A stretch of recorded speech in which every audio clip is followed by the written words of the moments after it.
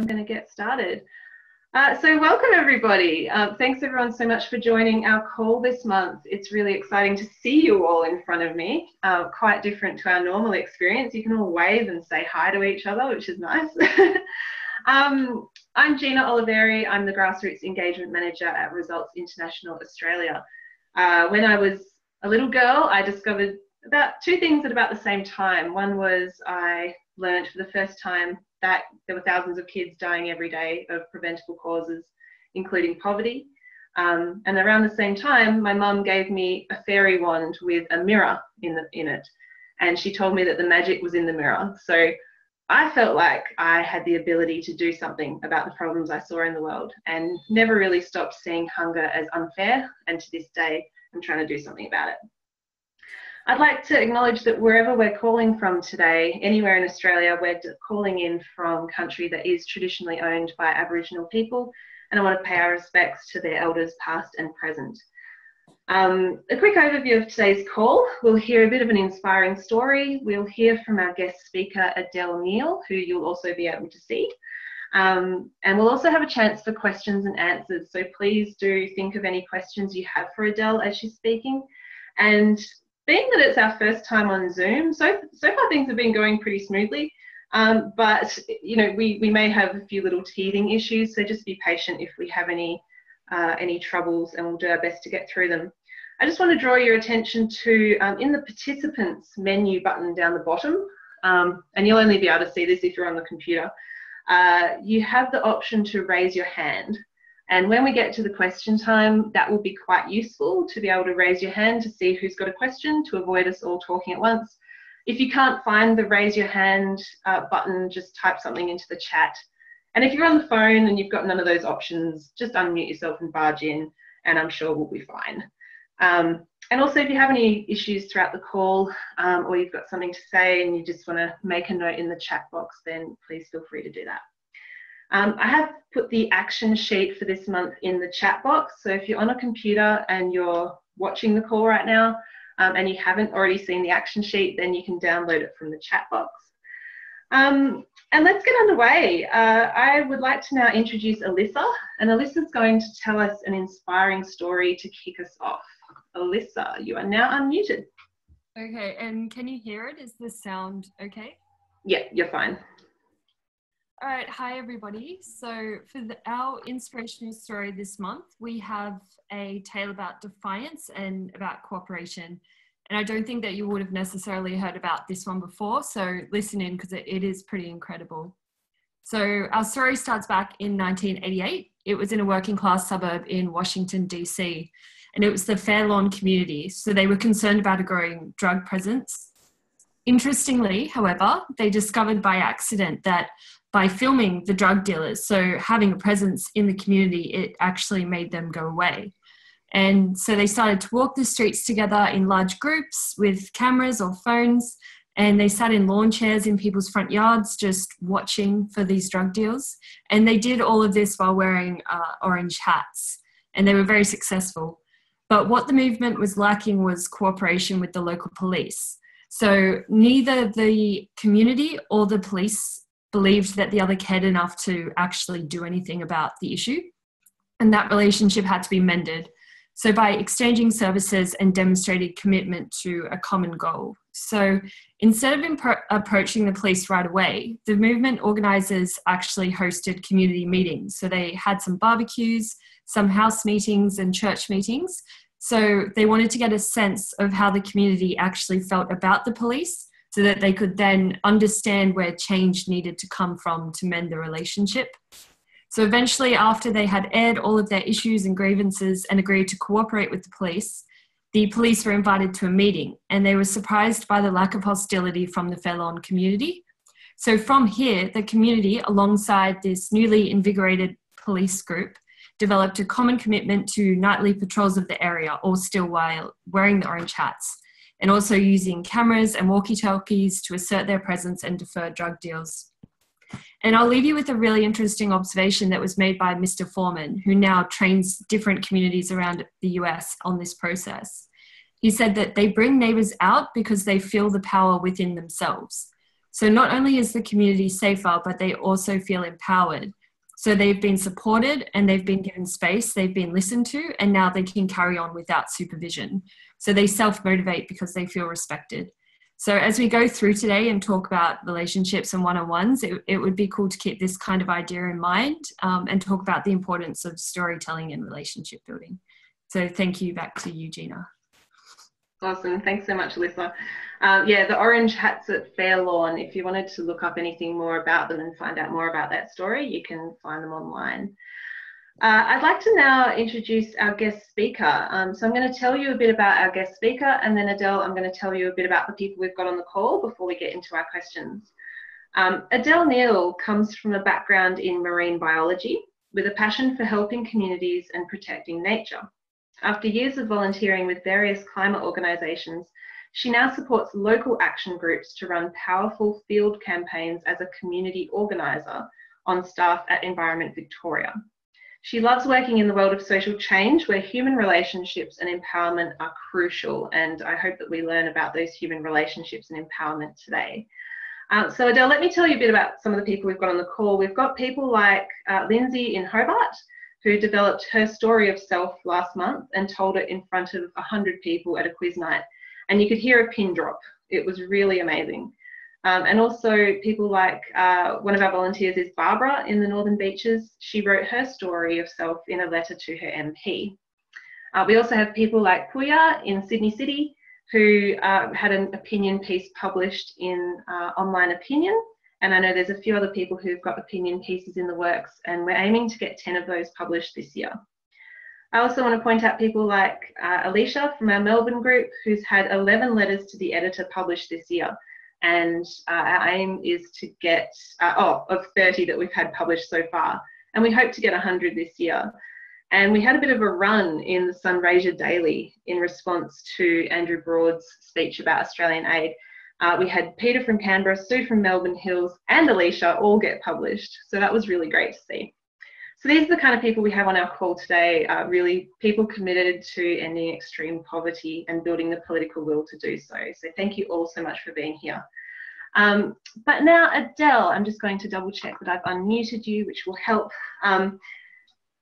Adele, can you tell us a bit about why you think relationships are so important in the kind of work you do, and what are some kind of, what kind of relationships are we actually talking about?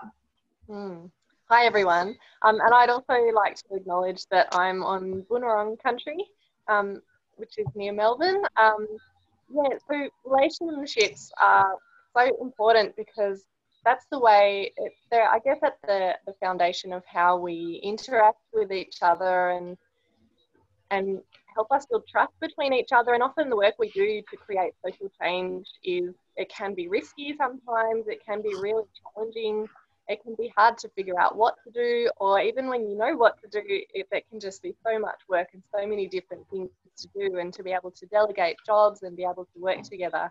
Having strong relationships is so important, and understanding the passions and the experiences people have had and how they come to be here wanting to do this great work that you're also wanting to do. Having that sense of understanding and trust is so helpful to be able to do effective work together. But yeah, it's important to note that it's not what we try to, in the way that we talk about relationships and forming strong relationships, it's not so much a personal relationship. And so I'm not necessarily trying to make friends out of this, although sometimes that's a wonderful byproduct. But it's actually more about public relationships, which is something that I hadn't really heard of until I started doing community organising. But public relationships is the idea of doing work with someone and knowing them, doing that work for the public good, creating the social change for whole community benefit, not just for your own individual benefit. And it is interesting though that sometimes there's a bit of crossover. Like you can imagine a Venn diagram of public relationship and a private relationship, and sometimes there can be overlap. As I said before, sometimes you become really great friends, and that can even make it even easier to work together. Great, thanks Adele. So can you give us some examples of campaigns campaigns that you've been a part of or that you've seen where building strong relationships has been really important to winning that campaign? Yeah, absolutely. So I was supporting a local volunteer group to be part of our federal election campaign in 2016 last year. A volunteer group who had been meeting for a couple of years already, and so the members of that group already knew each other quite well, and I think that those relationships they had with each other were absolutely crucial to be able to work under super high pressure and to be able to do such a massive field campaign that they did. So they were going out door knocking and doing phone banking and doing shifts at a local campaign HQ hub, and going out at polling booths, and all this over just a period of 1 or 2 months was just extraordinary. And being able to rely on each other, not only to get that work done, but also to be able to support each other through really challenging, stressful, full-on time, and to be also part of that public political, or be on that, I guess, in the limelight a bit as well, being able to support each other through having strong relationships, as the person who told the story just before mentioned, super important. And also my role is to support that group, and I found that having strong relationships with at least 1 or 2 of those volunteers in those teams I support helps enormously to be able to work together, to be able to provide leadership and guidance from my sort of organisational perspective, but also to be able to get really super useful feedback from the community, from the grassroots, to be able to do great work together. Yeah, I've seen it described as that relationships between the members of a movement is the glue that keeps it together. And I think we can probably all relate to experiences where we're working on something super stressful, or just something that's coming up and it's last minute and it's all getting a bit hectic. And I think we can all relate to that idea that it's the relationships with the people, and feeling like you're all in it together, and that you're all helping each other, that helps you get through and pull off something much bigger than any of you could achieve alone. So I think we can all kind of relate to that idea of the relationships being the thing that helps us get through and get work done as a team. But tell me, how do groups, so like your groups that you organise with Environment Victoria, or groups like our results groups, how do they, practically speaking, build strong relationships amongst the members of the group, or between existing members and potential members that they want to work with?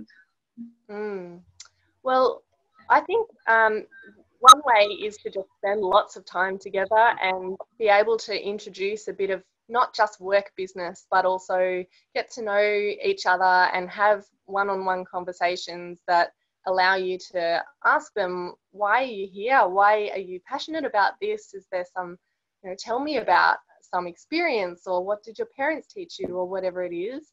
And you can achieve that over a long period of time, but we also have been using a wonderful idea, which is actually a long-held idea of having one-on-one conversations, which are also called relational meetings. Also, some people just call them going for coffee, which even people in the corporate world and business world and all sorts of parts of society use that as well. But particularly with community organising, we use this one-on-one idea as a really quick way. It's like a super quick way to be able to build that much deeper relationship and understanding of why we're both here, why you're here. I share a bit about why I'm here as well, to try and encourage that deepening of our relationship, and build the trust that's really important for being able to share ideas and do great work together. What was the other thing I was going to say about that? I think it's, so that has typically been from the outsets of when Ed Chambers came up with the idea of a relational meeting. It's been about a 30-minute conversation, and you just do that questioning of it, or questioning not in an interrogating way, but in a genuine way, questioning each other, and it's only 30 minutes, but I think you can be more lenient. And, you know, if you need an hour, then sometimes it's an hour. And if you want to build onto the end of that discussion some ideas about how you could work together, then that can be a really effective way of spending time as well. But this one-on-one meeting it's really about, it's not chit chat and it's not for personal relationships. It's about trying to get to that essence of what drives the other person, and asking why questions is really helpful for that as well. So not trying to give people a way of saying just yes or no, but asking why did you feel like that, or why did that make you do this thing? The why questions are super helpful when you're having a one-on-one conversation with someone. Mm. And for everyone who's hearing this, you know, one-on-one over and over again, it's something that is explained in the action sheet. And if it seems really basic and intuitive, that's because it is. It's not rocket science. This isn't like high technology stuff. You know, this is doing the things that we already kind of know how to do, but sort of breaking it down to the steps and making it so that we can kind of plan it and do it and know that it's going to be effective. And the way I think of it is that, you know, when I have a one-on-one, so like Adele and I had a one-on-one, you know, a few weeks ago when I approached her to be our guest speaker today. And it's a way of kind of making explicit what otherwise might be implied. You know, it's kind of making explicit the fact that, well, I'm committed to this and you're committed to this and this is how we're going to help each other, rather than kind of just thinking, well, I think this is important to them. I think they're in the results group because for the same reasons as me, you know, but I'm not really sure. And it can just, I think it helps to just make the invisible visible, which is really helpful. So I'd love to now open it up to questions for Adele. Questions particularly about the importance of relationships in building social movements, in building groups that respond to social issues, using your relationships to build power. So if you have a question, please either use the little raise hand button to raise your hand, or type something in the chat and say, I've got a question. Do whatever you can to get our attention. If you're on the phone, you might just have to unmute yourself and say, I've got a question. And then when you are called upon, I haven't seen any hands up yet, so if you've got your hand up, I'm not seeing it. I'm happy to kick off by telling about how you might arrange a one-on-one conversation, if that's useful. Yeah, absolutely. Go ahead, Adele. And then we have a question from Ruby once you're done with that. So go ahead and then I'll call on Ruby. Okay, sure. So one thing that a lot of people feel nervous and awkward about is asking someone to have such a deep conversation with them. And I find that the easiest thing is just to be able to give that person, ask them, do you want to have a half hour coffee or chat with me, and make a time for it. And give some context about, you know, I do this work, this is my job, and this is the context of me reaching out to you, and I've seen that you do this job, and would you like to get to know each other better over a chat? And that's as much as I think it needs to be. That works for me. Yeah, you don't have to be all like, let's have a really deep conversation about all our thoughts and feelings, because that can be a little intimidating. Okay, so I'm going to call on Ruby, and then I've got Adelaide, and then I've got Hobart. So Ruby, would you like to unmute yourself and ask a question? Yeah, I guess my question is just, so a lot of our conversations, or I guess what we want to get to, is having conversations with MPs. Now, what if the MP or the person that you want to talk to, you know that they may not have very similar views, and what you're wanting to talk to them about, especially in the results world, if you're talking about wanting, you know, the need for more foreign aid and they're on the less foreign aid party. How do you try and build a one-on-one if you know that you're coming from very different perspectives? Shall I just start answering, Jennifer? I'll take that as a yes. Go ahead. Yep, go ahead. So I haven't used this idea of one-on-one or relational meetings with politicians, I can imagine that it could be challenging especially if the politician wasn't friendly to your particular issue, which sometimes is the case. But often politicians are, they want to represent the community, and so obviously they do want to hear from you. I think you probably just want to be careful, I think, about whether and clear about what kind of conversation and relationship you're looking to have with them, and just be cautious or conscious that they may not be willing to have such a deep public relationship with you as you might feasibly and want to have within your organisation. But also, I think if you could have such a great public working relationship with a politician, that could be a really productive thing. And I also might add that it might also be worth thinking about who has that relationship with the politician. Does it need to be you, or could it be someone that already has some kind of relationship or is in a better position to be building trust with that person? Yeah, thanks, Adele.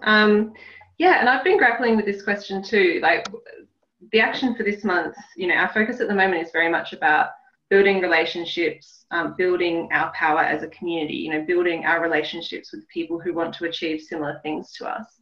But when it comes to working with parliamentarians, definitely I think elements of relational meetings come into play. We want to, you sort of have to go through the same kind of steps, and you do want to get a sense of who they are and what they're about and what they want the world to look like. So it's definitely useful to do that. And I see that Sue Packham has had a coffee chat with an MP in the past and can talk about this. Yeah, I'd love to hear about that. So I might go to the other questions first and then come back to Sue on that one. So thanks so much for the question, Ruby. I'll now go to Results Adelaide, who have their hand up. So I've got Adelaide, I've got Hobart, and then I've got Perth, if we have time to get through them all. Adelaide, would you like to ask a question? Yeah, Tom here in Adelaide. Thanks, Adele. Yeah, obviously, besides building relationships, I think we need to draw each other's attention to what's missing in the community or in Parliament, in our case, and yours. That the awareness is one thing that's missing, and what we can do about it. I think environmental awareness is improving. Unfortunately, awareness about overseas aid is not improving that much, and we're working on it. So, yeah, just an observation, really. I think, if we can draw potential group members of parliamentarians into a conversation about what's missing, we may find some common ground that we didn't know we have. Does that sort of mesh with your experience? Yeah, I think there's definitely elements of truth to that. And I mean, every politician is a human being and has had experiences and may have had experiences that somewhere along the line up with yours. And I also think that personal stories, which I know is not the topic of this particular discussion, but that you're all really thinking about at the moment, personal stories can really give a politician a much better window into your own passion and reason for caring so much. And that's actually, in my small amount of experience, but nevertheless, in my experience with politicians, that has been a really effective thing to be able to share for volunteers in the politician's own electorate, to be able to share their personal stories about why they care so much has been really powerful thing to do. Cool, thanks, Adele. I'm going to go to Results Hobart now, if you'd like to unmute yourselves in Hobart and ask your question, and then we'll go to Perth and then hear from Sue Packham. Hopefully we can fit it all in. Great. Hi, Adele, it's Lindsay here from Hobart. I was thinking about public relations and how often there has to be some reciprocal element to it. So when we're talking to individuals to encourage them to take action or join our group or what have you, what we're offering them is empowerment. But what about if we're reaching out to other groups, other community groups? Do we necessarily need a very clearly similar objective that we're working towards, or are there ways that we can think outside the box with other community groups? Like what I'm asking is, do we have to have something that we can offer them to get them involved? Great question. Yeah, great question. I'm not sure that I have all the answers on this one, but I certainly think that building relationships with the potential allies through having one-on-ones is a really useful thing to do, in part just because you get to understand more about why they do what they do and more about what's important to them, and it brings you closer to, and it has for me as well, brought me much closer to getting to the point where you can share honestly with each other about what a useful collaboration or partnership would look like. And that once you get to that point, you can share what you would like from some kind of collaboration and find out from them what they would like from some kind of collaboration as well, which from my experience is the best way of finding out how you could support each other or just provide support back and forwards or whatever that relationship might look like. And yeah, so having that relationship and ideally a deeper relationship of trust really helps that process kick along. Lovely. Thanks, Adele. Great. Perth group, would you like to ask your question? Yeah, on the subject of the reciprocal relationships, when we're having one-on-ones with politicians, what strategies can we employ? And if we don't have the reciprocal quality, why would they want to speak to us? I mean, Wow. What that can make them want to speak to us? Do we have any leverage? That could be a broader strategic question that I don't know what your strategy looks like, so it might be a challenging one for me to just jump in on. But I think a point you raised there was that you might get a conversation with them and realize that it's not, they're not actually wanting to engage at that same level as you are. And if that's the case, you need to respect that no matter who it is. If they're not prepared to share and go as deep as you might want to go, oh well, you might need to find some other way or someone else to have that conversation. But yeah, as for getting a one-on-one conversation with a politician, yeah, that's another question, and probably lots of people have ideas about how you'd do that. You can certainly start by just asking, and as I said before, being clear about what you're wanting to get out of that conversation. And yeah, I guess being careful about where that fits into your strategy too, and they might respond to that. And I'll just add, often where we're able to be reciprocal is in things like, parliamentarians love positive press and photo opportunities and stuff that they can come to and stuff that gets their name out there. So like, co-authoring an opinion piece together that is about the topic that we're interested in, that's something that helps us, but it also helps them, puts their name out there, shows them to doing something positive. So, there are ways of having a reciprocal relationship, and you just got to be thinking creatively about what that is and understanding what their interest is and what your interest is and where they cross over and where they fit well together and where they're actually quite different and they're not going to cross over. Going back to your Venn diagram, Adele. And I'm going to throw to Sue Packham now just for the last word on, do you want to just briefly tell us about having a coffee with your MP, Sue? And we've got about a minute, so just keep it quick. Thanks. Well, thanks, Gina. This was a new MP who had been recently elected to our electorate, and I realised that it wasn't a one-on-one, it was on a 2-to-1 basis. Em and I spoke with this guy in a cafe in Belgrave, and we were able to establish areas of common ground as well as areas of difference. And I do remember with some reluctance the fact that I got a bit upset with something that he said, but it didn't kill our relationship or our beginning relationship, because he wanted to keep on about the poverty issue. He had other groups who were knocking on his door to be heard as well. So we had that in common, and I think that was the main thing we got out of that chat, was that we realised there was a common element. Cool, thanks for sharing that, Sue.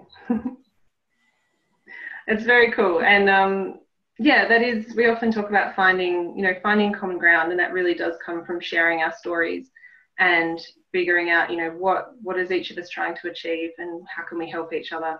But also, what is it that we're asking for, and how do we build accountability to each other as well. Thank you, Adele, so much for joining us today. I'd just like to welcome our CEO, Marie Nutt, to speak now. If you can just unmute yourself, Marie, and Marie's going to offer a few reflections and her own thanks to you today. Okay, thanks, Gina. I'm loving the technology. It's very exciting to see everybody and make sure that I'm also doing the right things in front of the camera. So thank you for being our inaugural Zoom guest speaker. And thank you for touching on some really important foundations for results. Gina and I were discussing, this month's action this week, and it is really about building foundations within our groups, so that then we can use these really important skills for going forward out into the broader community and then with our parliamentarians. And one of the things that you said before was about trust. I think trust is hugely important. We really need to be able to feel that we can trust each other in this work, because we need to be working together. And without trust, that's very difficult. So having these conversations and building that trust is important. And I guess when I was listening to you, just thinking that, it's so easy to send people texts and, sit behind our emails, but you've obviously been sharing some of your great skills for doing some of the old-fashioned stuff, I have to say. So really thank you for providing your insights and input, and just thank you to everybody for being so fantastic with this new technology as well. Thank you, Marie, and thanks everyone for so keenly listening and tuning in, and thanks for all the amazing work you do. Thanks, Adele. Feel free to take yourselves off mute, everybody, and give Adele a clap. Yay! Thank you. The good thing about video now is even if we can't hear, we can see that we're clapping, so that's half of it. Adele, feel free to stick around if you would like, but also feel free to drop off if you've got other things to do with your Sunday afternoon, because we're going to go on to some announcements and activities and things.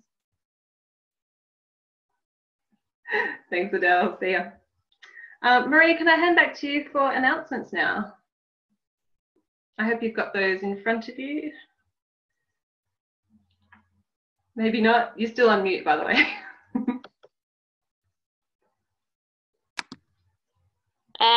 Sorry about that, everybody. I haven't gone through my notes. I thought that was my only part, Gina. Oh, that's okay. I can do the announcements. It's no big deal.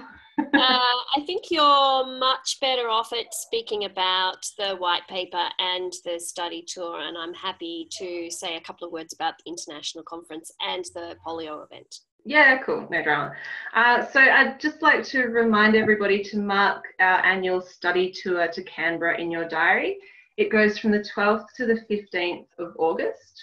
So 2 days of training and preparation 2 days of meeting parliamentarians at Parliament House. Plus, you need to be willing to, about 6 to 8 weeks before the study tour itself, be doing preparation, so getting the meetings, spending time on the phone, calling up the MPs and securing the meetings. So yeah, it's a great way to build your skills in meeting with parliamentarians. So that's the 12th to the 15th of August inclusive. And we'll have more information coming out about that soon, but please do mark it in your diary. Similarly, if you're a group leader or a group partner in a group, or if you're someone who has aspirations to be a group leader at Results, we have our leadership retreat coming up on the 24th and 25th of June in Sydney. Invitations have gone out to the people who are already group leaders and group partners. So you should have seen that by now if you fall into one of those categories. If you haven't, please get in touch with me. And if you're someone who thinks, you know, you'd love to be a leader in Results one day and you would love to come along, please also do just get in touch, and I'd love to pass on the details to you. I'd like to pass on a big thank you to our Results Hobart group for raising almost $3,700 at their quiz night. So everyone can do a silent applause and a woo, one of those ones. Very nice. You can see it, see? So thank you so much for that, and a great effort and a really fun night.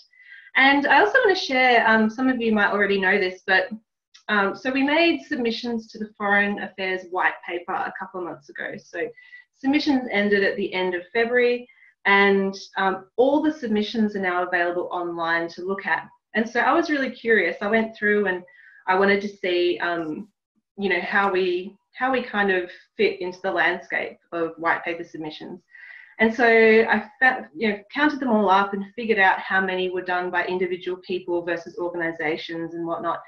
And submissions, originally written submissions by individuals, Results volunteers accounted for a little bit under 10% of the entire number of submissions put in for the Foreign Policy White Paper, which I thought was pretty amazing because we don't account for 10% of Australia's anything else. So, like, you've definitely outdone yourselves, and congratulations.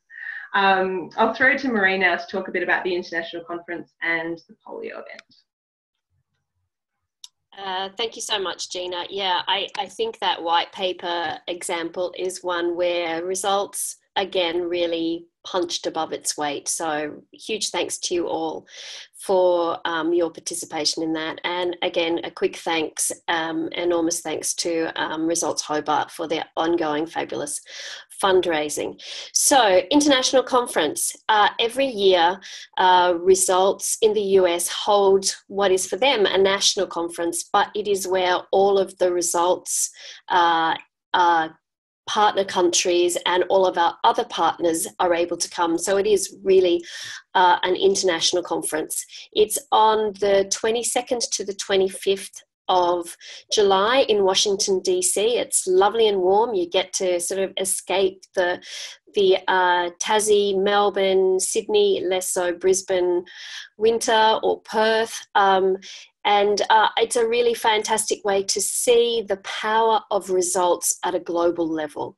So if you are at all, even the tiniest bit, thinking about whether you could make that time to come to the international conference, there will be some staff going along to the conference, and it's a great opportunity to connect with people from around the world doing just what you're doing, to have some incredible meetings and participate in some wonderful learnings in workshops. So please get in touch with Gina at info@results.org.au if you're at all interested in that.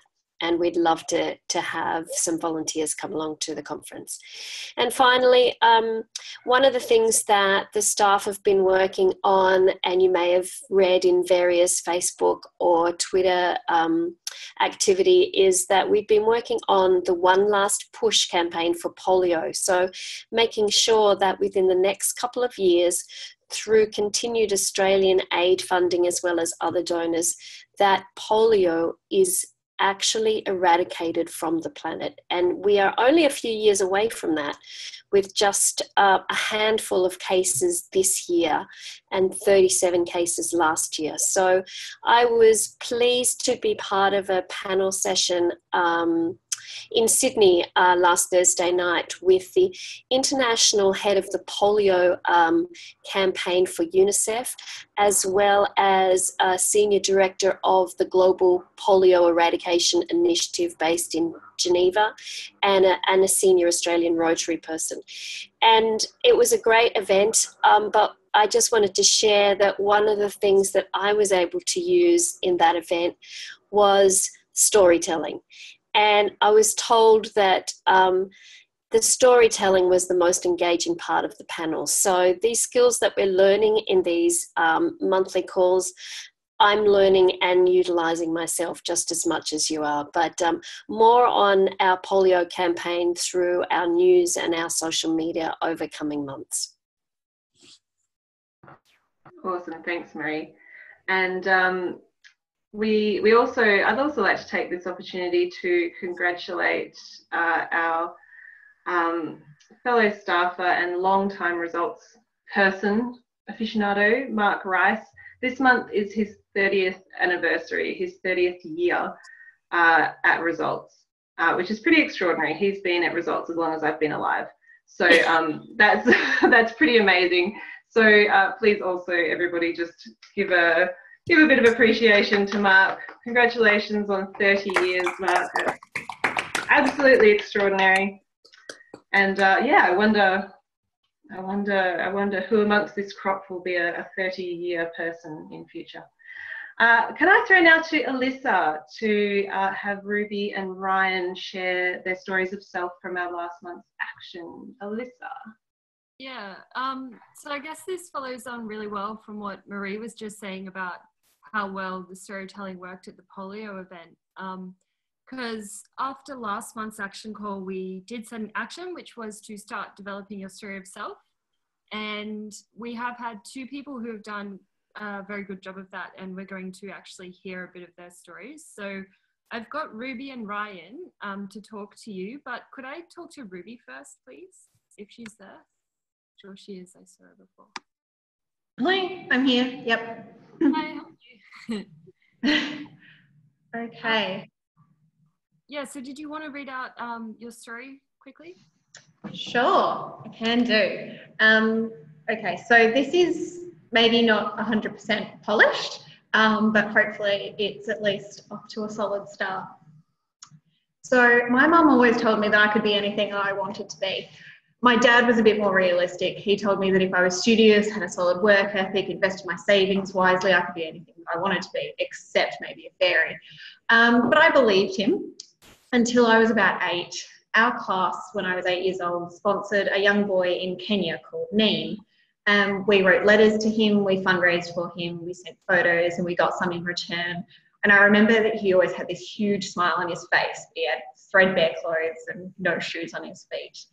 And it was around this time and through this that I realised that what my dad had told me wasn't a lie, but it also didn't apply to Neale, who was in Kenya and didn't have shoes. Because no matter how hard he worked or studied or invested his savings, he was going to have to rely on the generosity of complete strangers like me in my class, just to put food on the table and to survive. And I realised that that wasn't very fair.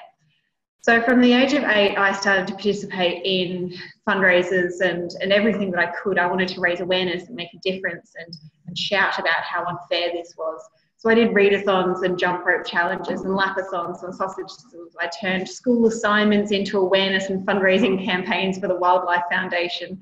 I shaved my head to raise money for cancer. I did everything.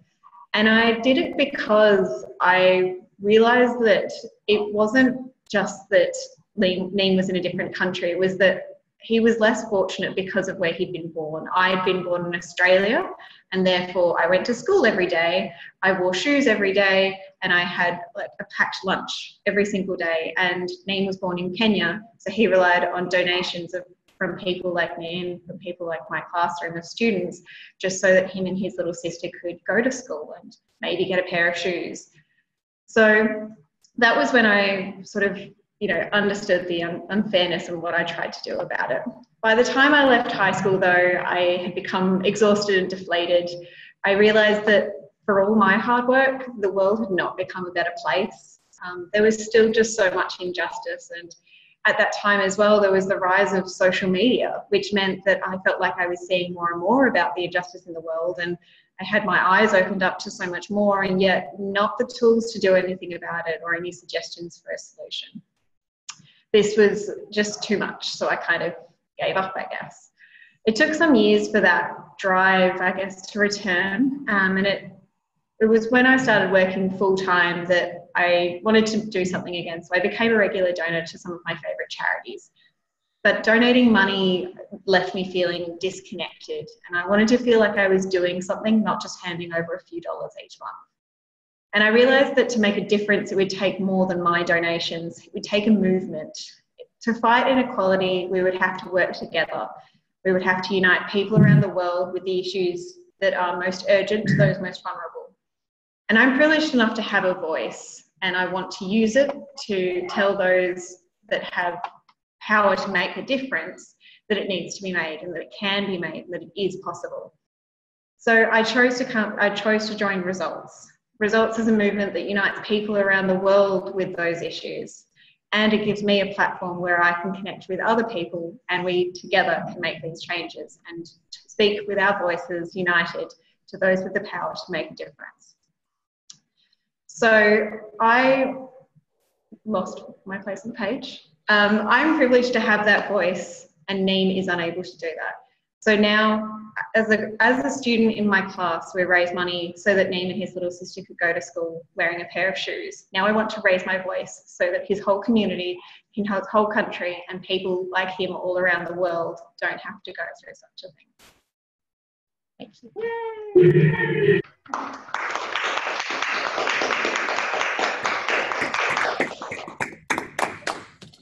Quickly, Ruby, I really liked the start and talking about your dad and your mum around the dinner table.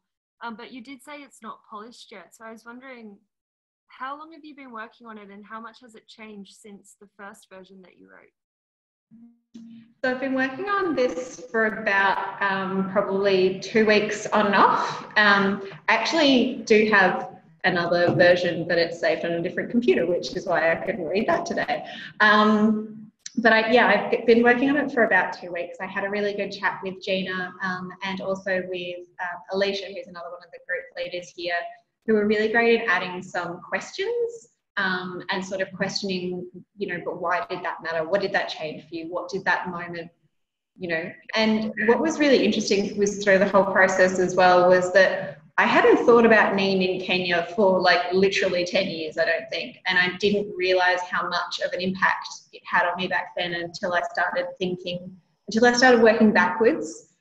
When Gina was asking, so why did you, what was the first thing that you did? And I looked all the way back and sort of thought, oh, well, in my class, we had that World Vision kid, and, that sort of, I guess, was where it started. And then I remembered all of this stuff about him and how it made me feel. So it was actually a really cool experience for me just to, backtrack and find that moment and think about him again. So yeah, I kind of want to get back in touch with that teacher and tell her how much it affected me, really. Yeah. That's really nice. It's really great that you've been doing that. And can I speak to, do you want to hear Ryan's story? Ryan's there. I think I saw him earlier. Is Ryan still there from? Yes, yeah, I'm still here. Can everyone hear me? Yeah. So did you want to sorry? We just can't hear you very well. That's right, yeah, I just can't hear you very well, Alyssa, but I might start off, just by sharing my story. So as a child, I absolutely hated eating vegetables. It was the one thing I couldn't stand at dinner time. But my parents made me sit at the dinner table until I had finished what was on my plate.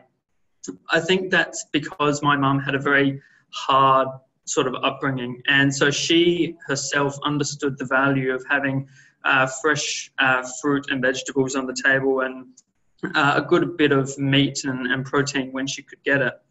And I think she tried to pass on the value of having good food when we could get it as well. But me being the stubborn little kid I continued to refuse to eat my vegetables. So one night she dragged me across to the computer. She opened up Google and she Googled starving kids in Africa. And of course, these kids had no food whatsoever, and you could see the absolute look of devastation on their face and how malnourished they were. But at that point, I really didn't care too much. But if you fast forward to today, things are very different. Now, we've all got our reasons for being involved in organisations like Results. But for me, something that drives me is my Christian faith. And I think it compels me to act. Now, around the country, if we've got any other people of faith like myself, I think we can all agree that we use the example of Jesus, who was a strong advocate for those who were discarded by society, and we're compelled to follow in his footsteps. And I guess another reason is I'm a lot more exposed to the world. As children, we are very much insulated, I guess, from what's really going on. Every now and again, we might get a little bit of a snippet on the news of something happening overseas or in our own backyard. But as we grow up, we start to see these things on our own streets.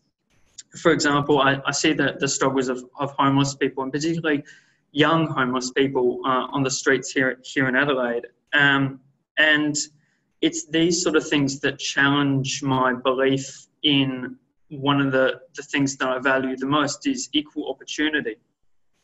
And it doesn't sadden me, but it rather angers me that in 2017, this is the 21st century, and not everyone has that equal opportunity to succeed and reach their full potential, like so many of us here in Australia have been given.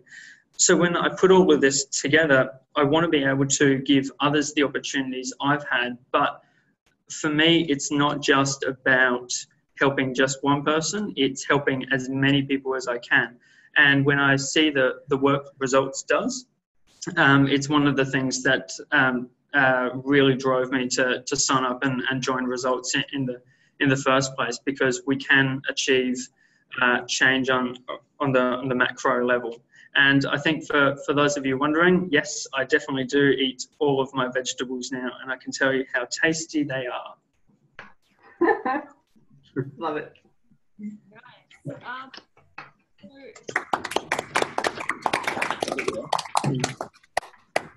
I wanted to ask as well, that's a very, I guess, the story covers a big chunk of your life. And in the process of writing it, was there anything that you really learned about yourself or something that came up that you weren't expecting? I think it was just the whole process of doing a story of self. I think before this, I haven't had a chance to really reflect on who I am as a person. And I think I've really started to understand the value of doing that, to actually look at what you value and what your values are, and how that can perhaps drive your purpose in life and what you really want to be able to, I guess, get out of life and perhaps and do for others. So I think it's a really good process, and I think everyone would agree that these sort of stories are going to continue to develop.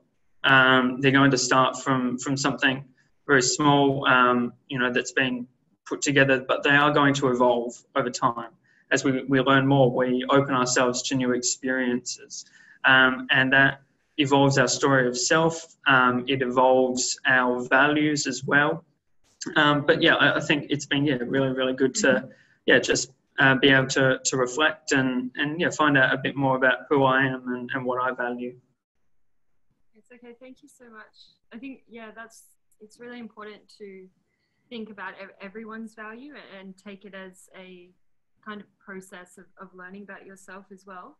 Mm. Something that did stick with me when I was reading it was, even if you don't have any experience of poverty or of international aid whatsoever, that in itself is really amazing, because you're still trying to do something about it right now. So that's why, I guess, why we watch it. So thank you for sharing your stories. It was really helpful, and I'll pass you back to Gina. Cool, thanks so much, Alyssa. And to hear one last story, Ramil, I wonder if you're able to share your story in like 2 minutes, your story of self. Can you hear me? Yeah, the sound's a little scratchy, so just speak clearly. Because it shows that the internet is weird, had a weak connection actually. So first of all, thank you for inviting me to this meeting, Gina. And it was very interesting to hear and listen the stories of the participants, and also the works actions what they are doing. And as regarding to me, actually, my story is more about even a story of my country rather than myself, because maybe some they might hear about the former one of the biggest countries in the world, which was the Soviet Union, and I was born in Soviet Union, and actually my country for the moment was one of the part of that bigger state. uh, so I'm from Azerbaijan, and for the moment Azerbaijan is a independent country. And I remember when I was 13 years old, the Soviet army, it was 1990, 20th of January, and the Soviet armed forces entered Baku, and because there was a threat to the Soviet Union's collapse, which was happened actually after 1 year, but it was almost started from my city, the process of collapse, how to say. And that night actually a lot of people died, and my attitude to the whole system was changed that day. After gaining independence, I was the one who established and we were it was organizations of young lawyers, and we were trying to promote new values of human rights, democracy among our people. And but unfortunately, from the Soviet time, we inherited a lot of how to say the bad things, which is one of the things is that the old law system, and one of the legal systems which can be considered as an inheritance from Soviet system is a juvenile justice system. And currently I work on the juvenile justice issues for the organization. I know it's a UN agency who is working for children protection, and we work with people in 5 districts, those who has problems with the law, the children who are committing legal delinquencies, committing crimes, and we work with the people, with their families, in those districts. In our system, since I said that it was inherited from the Soviet time, we have no proper child-sensitive approach in our legal, and they treated those children who commits who are offenders. They treated as almost as an adult, not as a children, and there is no specific approach to eliminate this kind of approach, and therefore we use a lot of tactics such as one-to-one meetings, in-house meetings with the community members, and also with the local And one important thing I want to mention at the end, it was about your discussions about how to engage local politicians and local governance. It's very important, and it's very important. But the risk is that, as one of your participants said, sometimes they might not be engaged into discussions, and therefore we need to, how to say, to consider not only our interests, benefits, what might benefits of those politicians by involving into the process which us as well. So it is very important in that. Awesome. So we Thank are you. trying to that. Yeah. Thank you. Thank you so much, Ramil, for sharing your story, and little clap for sharing your story, and for telling us a bit about how that informs your work. And I invited Ramil on just because it's a completely different context, completely different work, but driven by similar values, and you can see how the story of self, you know, how that sounds in different contexts.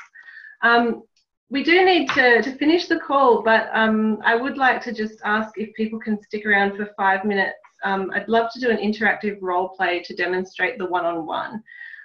If you're feeling pretty confident and like you don't really need to stick around, then please feel free to drop off. Next month's call will be on Sunday, May 28th, 3:30 p.m. Australian Eastern Standard Time, and it'll be through Zoom the exact same way. The only difference is you'll add a number 1 on the end of the meeting ID, a number 1 on the end of the URL. But otherwise everything will be the same. If you can stick around for 5 minutes, please do. I know some people can't. I know Perth can't, so they just dropped. They were getting kicked out of their room. But if you can stick around, please do. And can I invite Lindsay to unmute in Hobart? And what we're going to do is a bit of an interactive role play. So an interactive role play is where it's not just me talking to Lindsay, but everyone gets to chime in. It's a bit like a pantomime. She's behind you. So I'm going to set the scene, and I'm going to go through the 5 steps of a one-on-one. So setting the scene. So let's say it's a Wednesday night. I'm at a screening of a movie about child soldiers, let's say. When the movie ends, there's a brief question and answer session with the host of the screening, which is the University School of Political Science. There's a young woman sitting in front of me, Lindsay, who appears to be very moved, and she asks a question of the panel. And she asks, while, you know, through some tears, some moist eyes, what an ordinary person can do about this issue. So what's our first step in the 5 steps of having a one-on-one? What's the first step? Can someone unmute and tell us what it is? And I just want to note, Sue, I have seen your question and I will address it in Attention. Attention, yep, so I need to get her attention. She's sitting in front of me. What can I do to get her attention?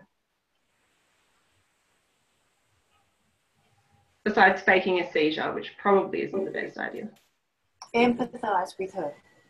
Empathise with her. So what might I do then? What would that look like?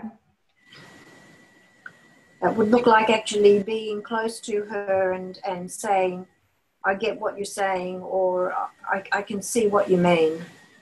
Yeah, so say the question and answer's over, so I might walk up to Lindsay, you know, she's in front of me, I'll reach over, I might tap her on the shoulder, I might offer her a tissue, you know, I might do any number of things. So let's say I catch her eye and I say, hey, you know, are you all right, Lindsay? That was pretty heavy, wasn't it?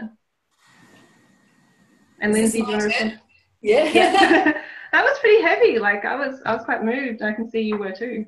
Yeah. Well, I've got 2 young kids, and just watching those children go through that process, I can't even imagine.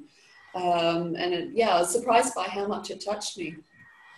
Yeah, same. I mean, I know that I was in tears throughout a lot of the movie, and I kept thinking back to when I was a child, and I mean, I was scared of the dark, and there's just no way I would have been coping with what those kids were coping with when I was their age, you know?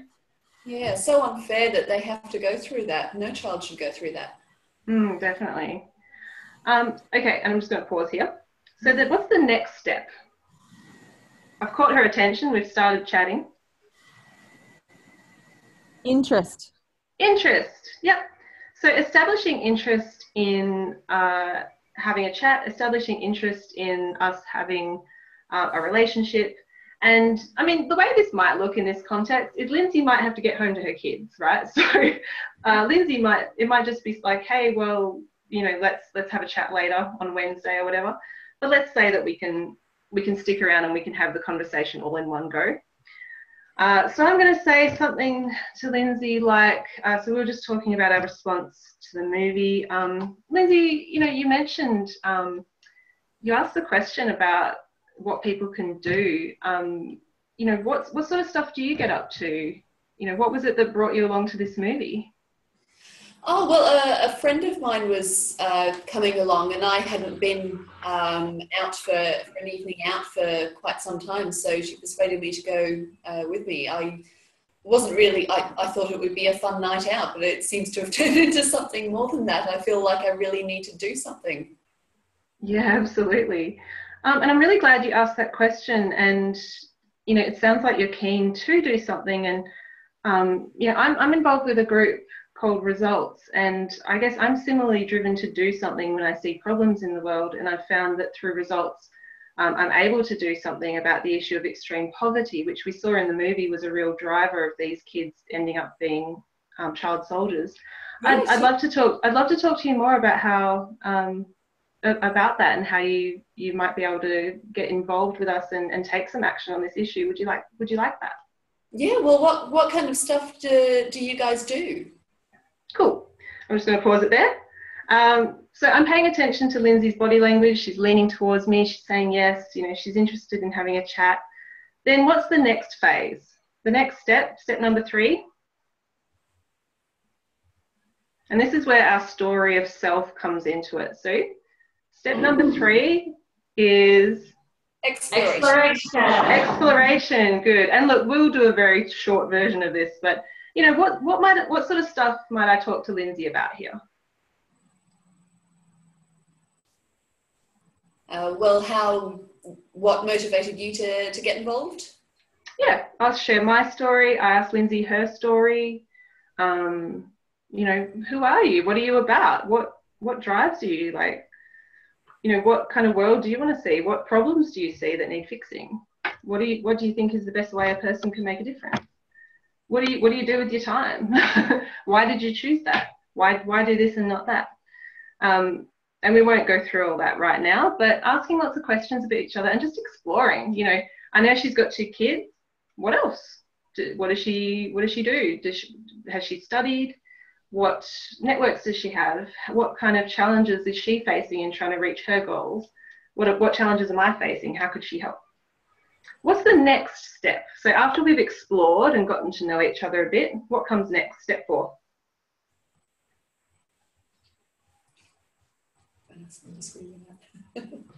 Step 4. Exchange. Exchanges. Thank you, Melbourne. Exchanges. So helping each other or making some plans to help each other in the future. So let's say we've explored a bit and I say, well, Lindsay, you know, I'm really quite moved by your commitment to wanting to do something when you see a problem in the world. And I know that next week there's a talk happening back here actually about how to get politically involved and how to be involved in democracy. I'm planning on coming along. Do you want to come with me? What day was that, Gina? Sorry? Yeah, it's next Wednesday night at 6 p.m. I might have to shift something because obviously I've got my kids and my partner is working that night. But let me see what I can do.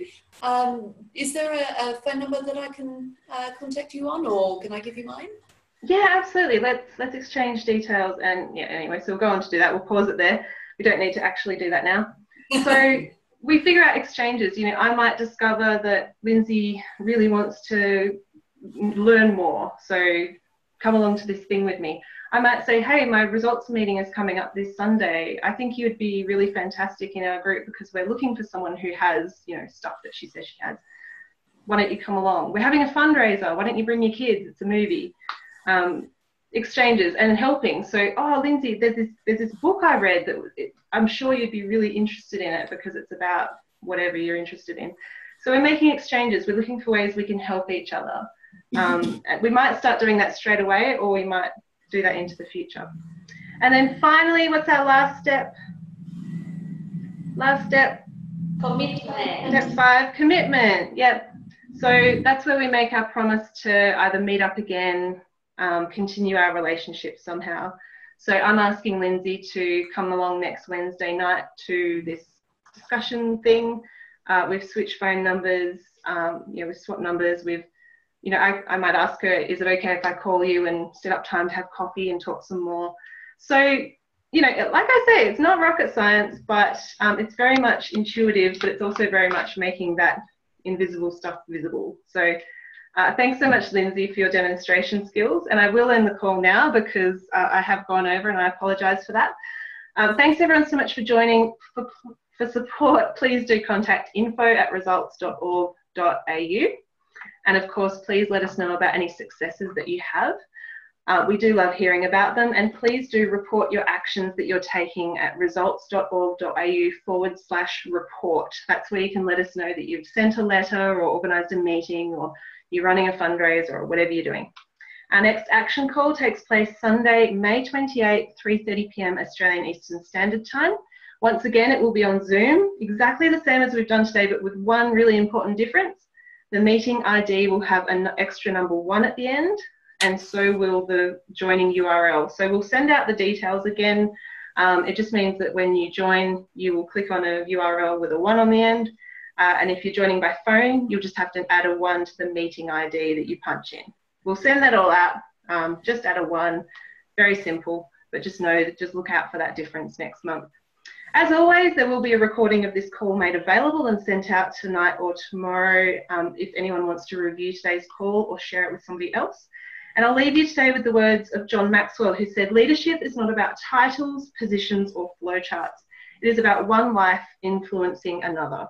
So go out, be leaders, and influence each other. Have a great afternoon, and goodbye, everyone. Bye. Feel free to unmute and say goodbye. Nice to see everyone. See ya. Bye.